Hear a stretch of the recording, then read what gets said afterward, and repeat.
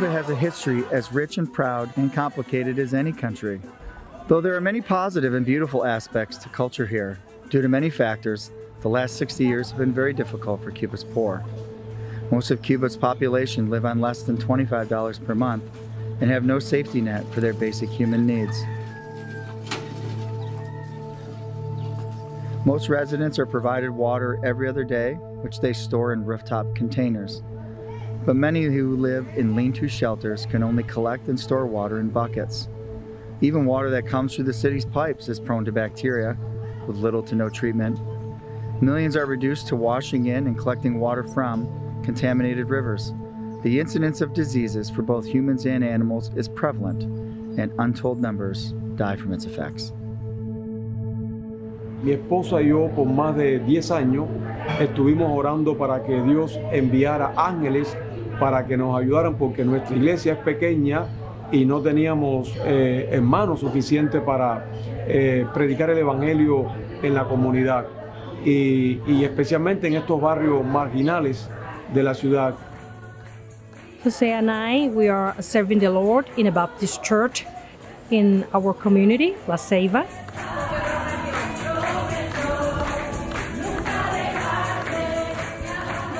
Y damos gracias a Dios porque desde el tiempo que Dios nos puso en este lugar, hemos sentido la pasión de trabajar con la comunidad de una manera bien especial, no solo a través de la enseñanza bíblica, sino también a través de la demostración bíblica, del amor, de la misericordia, del cuidado. Our purpose is to share the living water, that is Jesus, but at the same time bless them with healthy water. Hi, my name is Dan Brady. Recently, my wife Kathy and I joined a group of members from Grace Bible Church, along with our new good friends from First Baptist Church in Allegan, Michigan, on a mission trip to Havana, Cuba. We were there with an organization called Filter of Hope, which distributes water filters to needy throughout the Caribbean. When we heard this trip announced in church, Dan and I immediately looked at each other and said, we need to go. We need to do this. The bonus of it being a mission trip, working with clean water, providing families with this life-changing addition to their home, just made it all the more sweeter. When I heard about Filter of Hope and the filter that they created, to be able to go on the trip and see how it works and really be able to give this gift to people there who have no other way to get clean water. The kit that Filter of Hope provided for us was amazingly simple. I mean, it took maybe 5 to 7 minutes to put together. The simplicity of putting a hole in the bottom of a 5-gallon bucket or whatever container, screwing 2 pieces together, attaching a hose to the filter, and adding water was all there was to it. They work off of gravity.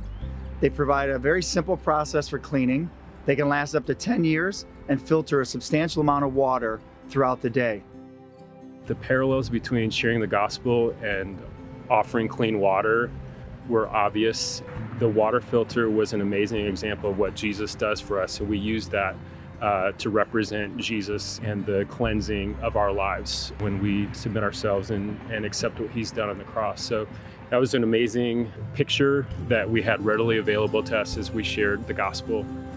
There were at least 6 different interpreters that we worked with, and they were absolutely phenomenal people. They love the Lord and they have such a heart for the Cuban people to know Jesus.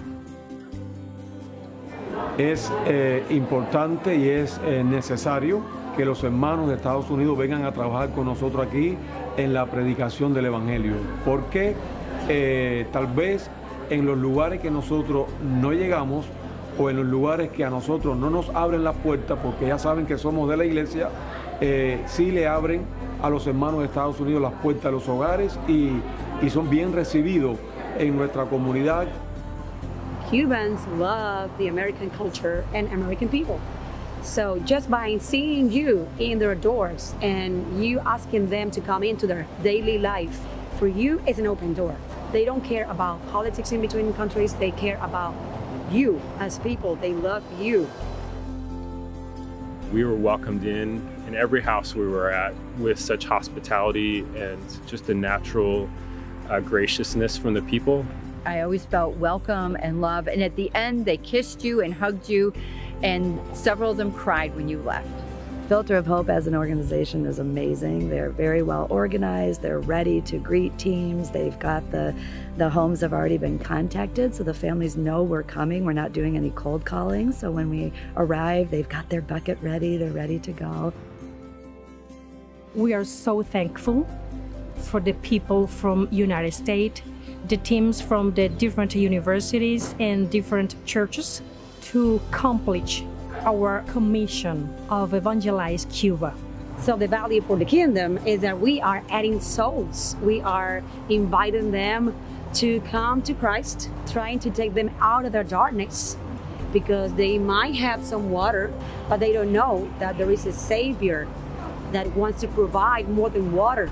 There is a Savior that wants to provide the real life, that is beyond this life, is eternal life, and will give them that hope that they have been looking for, but they don't know where to find it.